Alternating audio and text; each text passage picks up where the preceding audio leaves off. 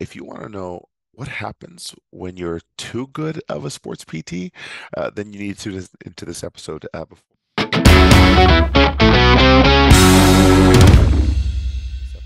Before I go on to the podcast, what is new in life? What is what is better? What's the positive focus?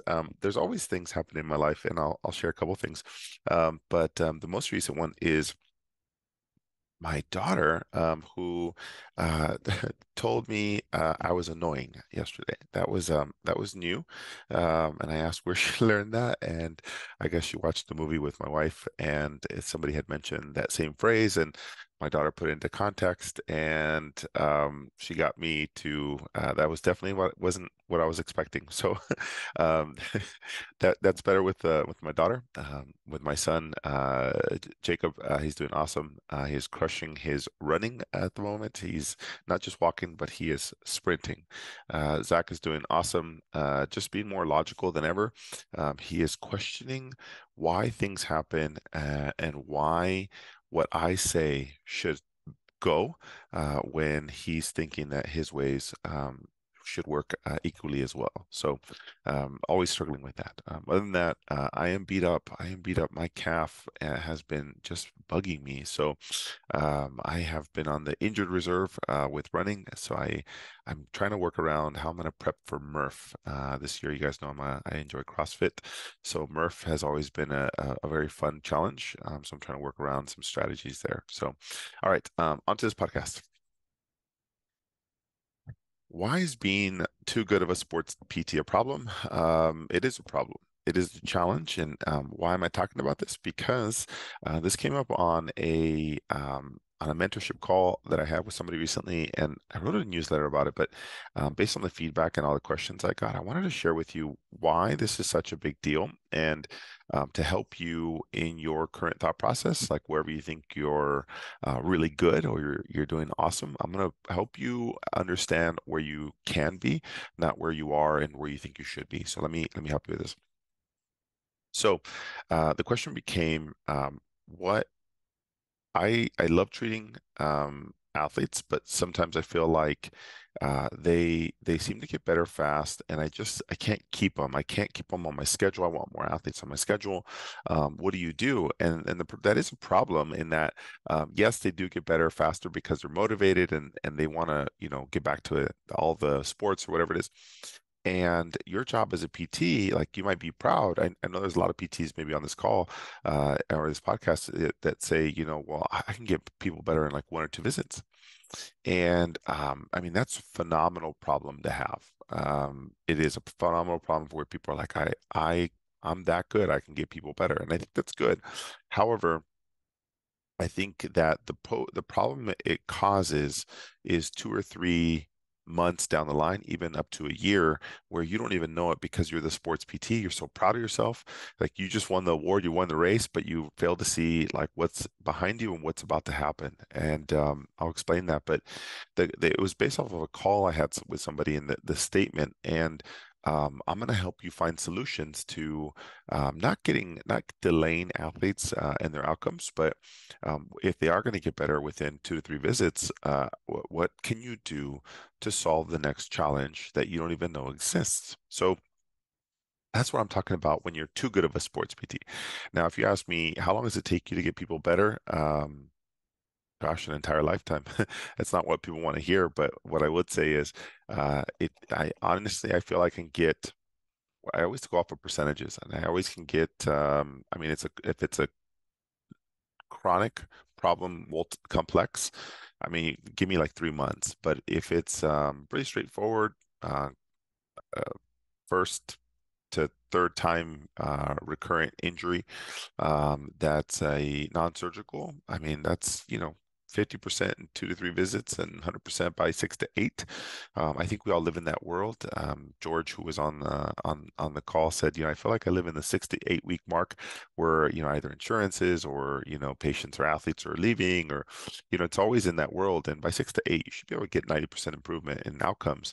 And in some cases, you might get 100% within 2 to 3. So I want to give you some more arsenal, some more tools in your tool bag, toolbox, so that you can be more successful and be able to honestly have a bigger impact on the people you serve. So here we go. So first and foremost, I want to tell you that being a good sports PT is not just pain management. And I'm very passionate about this. I had a call with somebody, Jenny, I think, asked this question. Um, we are a profession that is not progressive. And what I mean by that, let me qualify that. We are a profession where we get people out of holes. We get people out of injury. We get people out unstuck. That's really what we do. And what I mean by that is our profession only exists if people are in trouble, like in pain, and their quality of life has decreased. So our whole profession is based on if somebody has pain or not. Our entire profession, everything you do requires that somebody's in trouble, has pain, and it's limiting their life. So in theory, we don't help people baseline and beyond. So let me explain that. So if somebody has a quality of life of, they enjoy playing with their kids, they play sports, blah, blah, blah, and they get hurt, they're now in uh, in a state where they are no longer happy. They are no longer doing what they love. They have dropped from their baseline. Our job is to get them back to baseline. So you actually made no progress. You just got them back to where they were. Progress would be, can you get them beyond baseline into now improving their basketball performance, improving their football performance, improving their running form or times. But your job is never to get them beyond baseline. So our whole profession has one premise, that somebody has dropped in quality of life or pain, and now we have to bring them back up. And to me, I love progress in life. And when I finally figured that out, it really challenged what I do as a professional. I was like, wait a minute, I'm only allowed to get you to like exactly where you were. My job is not progress. It's just to get you back. But what I want to do is I want to take you beyond baseline. Now, if you don't have the next step to be able to get them beyond baseline, then you'll always be in this position. And that's not a problem. If you want to be a pain physical therapist, crush it. I think that you're going to do phenomenal. There's another subset of intense people like myself who want to take beyond baseline to another level, meaning they don't want to just get that pitcher to get back to like being there for 7 innings or whatever that is. There's other people who want to be able to get them back to 7 innings and increase their speed, increase their performance, improve their ability to go 9 innings, improve their ability to run 4 marathons a year. But you can't do that based on your current model, how you're practicing now. So let me explain. If you understand where I want you to go as a professional, where I think our entire profession can go, but there's so many hoops to jump through because PT school, CEU courses all feed baseline based progression. Just get people to baseline. Let's just get them exactly where they were. If you want a baseline style performance, then this podcast might be a little rough for you. If you're interested in going beyond baseline, let's party. Let's do this. So when you have a patient or athlete that you get better in 2 to 3 visits and you like are shouting on out in the world, you go on Instagram, you post a story, man, I am the best PT on the planet. Nobody can do this. I got him 2 to 3 visits. Yeah, you got him to baseline. But what you don't understand, if you understand athletes, athletes need a lot of help. In the pro world, I can tell you, I've lived it over the last decade. In the pro world, it's a multidisciplinary team.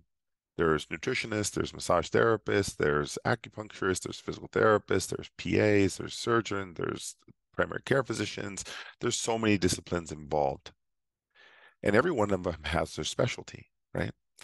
And the reason why people get in pain is multifaceted, right? Is it because they haven't been eating well and their diet's poor, they're not sleeping, they're not lifting weights, they don't have any form of strength, and they just go out and compete. And you, as a physical therapist, you're like, oh, well, let me look at the knee, let me look at the shoulder, let me look at the mobilization, and that one thing is really going to help them. And you're like, yeah, I got them to help, but you got them to baseline. And the reality is, they need to control their sleep. They need to control their nutrition. They definitely need to work on strength so they're more resilient. Now, that's foundational work that requires an athlete to actually put in work behind the scenes so that way they're not continuing to see you for pain management. And so, what you can understand is when it takes 10 different specialties and professions to help an elite athlete get to where they want to go, you have to ask, was it really that impairment that you corrected that really got them to go back to wherever they wanted in sport? No, it was one piece of the entire puzzle. And so when people say, well, I can get them better in 2, 3 visits, I have to ask, what else are they doing behind the scenes to make that 2 to 3 visits reproducible and scalable so that they can manage all athletes the same way? Can you do 2 to 3 visits with everybody? No. Why? Because there's so many ways that you can help somebody. And so when you say you help somebody with 2 or 3 visits, here's what you're failing to do. In an ideal world, if you can pick a pro athlete mindset, like how you're going to manage a pro athlete, and you bring it to, you know, uh, whoever it is in your community, Jerry. Jerry is a friend of yours, and you want to help him get rid of his knee pain so he can run marathons. Perfect. You got him better in 2 or 3 visits because you did this manual technique, this exercise with breathing and all blah, blah, blah. And that was the thing that helped Jerry. But Jerry just likes to run. Jerry runs 3 to 4 marathons a year. He does no form of strength training. He doesn't even watch his diet. He sleeps 4 to 5 nights because he's stuck on media. And he works a very intensive job where he's walking and standing for a long period of time throughout the day.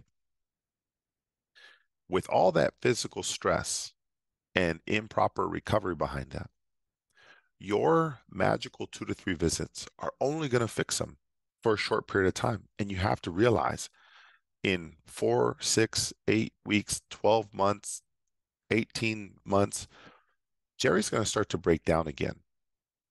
He's going to still stay with his bad form of strengthening, no injury prevention, nothing behind the scenes, no soft tissue work, no acupuncture, no visits to his primary care, cholesterol, blood pressure is all over the place, and he's going to continue to run on very minimal fumes uh, to be able to run his marathons. And you're going to be the one to just pick him up right again and right bring him back to baseline and then let him go, destroy himself. And so as a physical therapist, you have to realize, man, maybe that's a disservice. Maybe one of the first things that I can do is educate Jerry on like actually building out a strength routine. How about most importantly, teach him the importance of sleep, maybe direct them to work on nutrition with somebody. So he doesn't have to keep digging himself in a hole and adding physical stress when he has no recovery to bring him back to baseline. So all you're doing as a physical therapist, all you're simply doing is you're bringing him, all you're doing is waiting for him to fall again. But don't worry, Jerry, I'll catch you. I'll catch you whenever you're ready. And you pride yourself on that. But the reality is you're doing the disservice because there's so much more value you can bring to somebody. And if you can honestly do your dream job to Jerry, you know what you'd probably do? You'd build out 6 to 9 months of strengthening. And now, if they're a runner, they can still get strong. It doesn't have to be heavy load. It doesn't have to be heavy intensity. It just has to be added stress over time to make him more resilient. And maybe he has to cut down 1 marathon a year to improve his speeds for the other 3. But that requires planning. That requires Jerry to like sit back and actually care about his body instead of the outcome of the performance. Actually look at how do I measure what like over the next decade, what that looks like. And so as you work with people and you say, Jerry, I know you have knee pain. I'm going to crush this knee pain in 2 or 3 visits. The reality is you're going to be coming to see me every 3 to 4 months. I, the physical therapist, have realized I thought I was good by getting you better in 2 or 3 visits. But if you're continuing to do this every 4 to 6 weeks, I'm not doing you any justice. I'm actually just contributing to the problem. So the best thing you can do right now is let's look at which marathons are most important to you.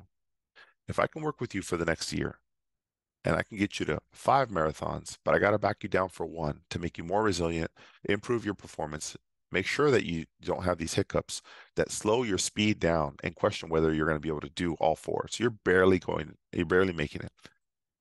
But if I can back you off for one marathon and actually build you a program to look at all your flexibility, your strength, your stride, all your running mechanics, and I can build you up from the ground up and I can make you more resilient and you can be faster at your marathons, would that be something of interest so that way you don't have to keep missing out on potential marathons? That person might actually say, you actually, you know what? I'm tired. I'm sick and tired of having to do this every single time. Perfect. So I'm not going to be a normal sports PT. I'm going to be the sports PT who can take a step back, build you out a whole program, look and monitor your sleep, help you direct you in the right place to get nutrition, partner and collaborate with other people who can help you with these things. And you know what the funny thing is? Those other professions can be the people who just dig them out of a hole. But what you are is now you're captaining, you're coaching, helping somebody realize what does a year look like? And helping them understand you can go still get a massage, you can do the acupuncture, you can go to your local athletic trainer, you can go to your primary care. But what I'm going to do is I want to be your musculoskeletal, like captain, coach, whatever you want to, healthcare provider, because I realize every single time you come in here every 3 months, I pride myself on those 2 or 3 visits, but I've realized you need more than that. And here's what I would get you to do. You spend 1 month with me 2 times this month and you work on a strength program. I'm going to send you all the information. Here's how many reps, here's the sets, here's how many times. You only have to do it 4 times a week. I'm actually going to start looking at your step counts. How much are you standing? How much are you sitting? And we can look at, man, you're just adding too much stress. You basically have no poor nutrition, you have no sleep, you're standing all day, and you're running with no recovery on the back end. You're just a ticking time bomb for pain. And I don't like just treating pain. I actually want to improve your health. And that's why I say healthcare provider, because ultimately, I think that if we just work towards baseline, we help pain. That's a constant cycle, right? They just go to baseline, come back down, baseline, come back down. What if you get somebody to baseline and have them progress from there and you see them intermittently? Now you just have check-ins and say, hey, in 6, 8 weeks, I'm going to see how your mechanics are doing. We can maybe do a little soft tissue, but just look at injury prevention exercises. How is your strength program? And from there, we just might make smaller tweaks. So now you're making progress with very little regression. So you have peaks, a small regression based on your tune-up and everything else that you did. Then you have a high peak again. They go to the marathon. So you don't have these downward regressions, which most physical therapists pride themselves. They're like waiting for somebody to have a large regression. But what if you can actually prevent large regressions and have progression off of that? Progress. And all that from athletes get better fast. You're right. But they come back more frequently for regressions. So if you really want to be a progression-based performance physical therapist who can really bridge that gap between rehab and performance, you really can't do that. If you're saying you pride yourself on 2 or 3 visits, you had zero time to go to performance. So there's no way in 2 to 3 visits you're able to get them back to the gym, work on their programming, and do everything else. So really, you're just working on rehab to nothing, rehab to rehab, rehab to rehab, rehab to rehab. It's just one cycle. So every time that you pride yourself on 2 to 3 visits, you're going back into the circle of regression, regression, regression. So all I can tell you is if you're getting athletes better so quickly that you pride yourselves on that, in 2 to 3 months, they'll come back. In 6 to 8 months, they'll come back in regression-based states. So how about you get the athlete better in 2 or 3 visits, but you have a plan right behind that to work on progression so they don't have large regressions. That is where you should be. So there's not a problem with you being too good of a sports PT. But the problem becomes if you don't have a plan right after that. So let me tell you what the next problem exists. How I would set it up is I would have, a strength program or something designed off of whatever you want to get athletes to. When an athlete comes in to see you, one of the best things you can do is show them what like progression looks like within your clinic.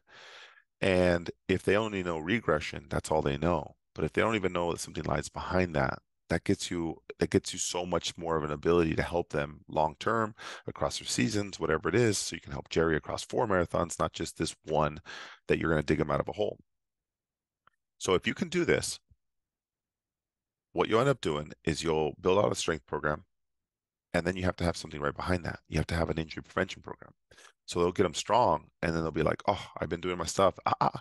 You still have to work on like basic corrective exercise because there's flexibility and mobility that's going to take you weeks to months to years to be able to correct over time. So there's always something behind that. The base layer right underneath that is an injury prevention program, but you still have to have strength and conditioning to make sure that they're resilient. So you always have to have you're gonna meet people in pain-based regression physical therapy. Then you're gonna bring them over to a strength program that was designed for 3 to 4 months, whatever that is.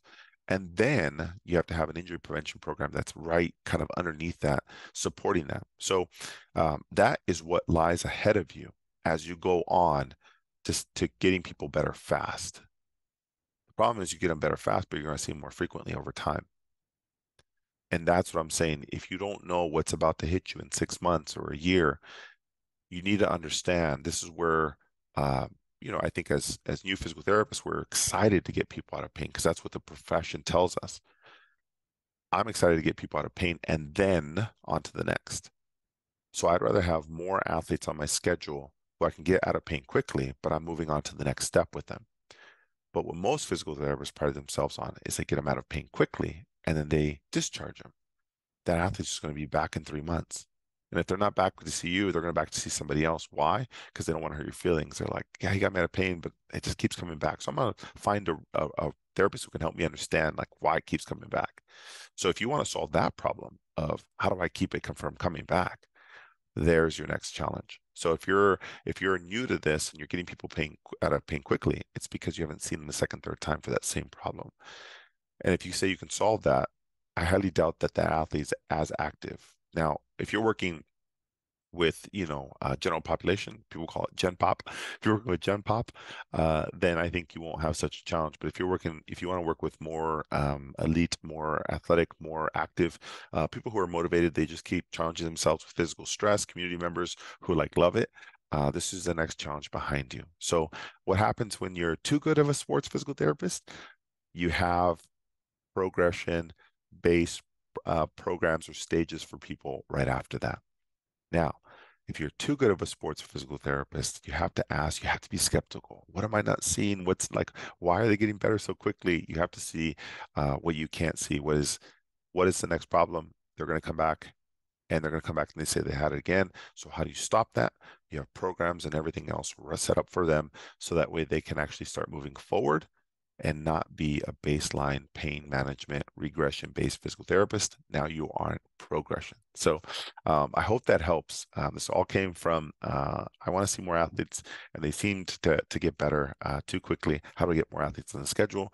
I think the question becomes, how do you get that athlete, not more athletes on your schedule? How do you get those same athletes to stay on your schedule with more progression based programs and phases? That's the real root. Stop trying to look for more. How about the ones who are existing coming to see you? How do you take them to another level? That is what it's all about. So if you're stuck on the regression based treatment and you're like, I want to go progression based, the next phase that people have challenge with is they can't design a strength and conditioning program. They can't design anything that's like baseline and above. And that's a skill-based challenge. There's some of us who know how to do it, they just know how to offer it. There's some of us who don't even know how to get there and how to design a program. Either way, you're going to be stuck you will always be stuck on baseline and below, which is regression and pain, regression and pain, regression and pain. If you want to go baseline and above, you have to be able to program. And that is why I created my Strength Conditioning Summit, to be able to help physical therapists who want to be able to go baseline and above. You enjoy pain regression based treatment, but you love there's something more behind that. You're like, I just want to help my community more. I want them to do something better. I don't want them coming back for the same injury. That's when strength and conditioning programming goes to that next level. And if that is for you, you need to take my summit whenever you're listening to this, whatever stage you're in, whether you're a new grad, whether you're established, whether you've been practicing 37 years, it doesn't matter. At some point you get sick of baseline. You're like, I want more. That's who this program's for. And so if you are, wherever you're listening to this, is 2023 when it's recorded. I host it June 10th and 11th. It's all virtual. Wherever you are in this country, join me. It's a virtual course. If you're in San Diego, come join me. I'm only putting 5 in the room, but come join me. I'll teach you all the fundamentals of strength conditioning, how to go baseline and beyond, and that will help you be able to help your community at a different level and not just be the get out of pain in 2 to 3 visits, and then you start seeing them more frequently for the same problem. And so if you're looking for the long-term fix and not just the short-term resolution, this is the program. This is the thing for you. It's not the CSCS. It's not the whatever CEU course you've taken on strength conditioning. It's for physical therapists who want something different and can tailor it to their community and to the athletes that they serve. So I'm excited to see you then. I'm excited to see you either virtually or in person, whatever you have. But ultimately, to make an impact on your professional career, that's what it's all about. So if you have any questions, let me know. drchrisgarcia.com/summit. Other than that, I will see you guys on the next episode. I hope you guys are staying healthy and absolutely crushing it in life. All right. See you guys next.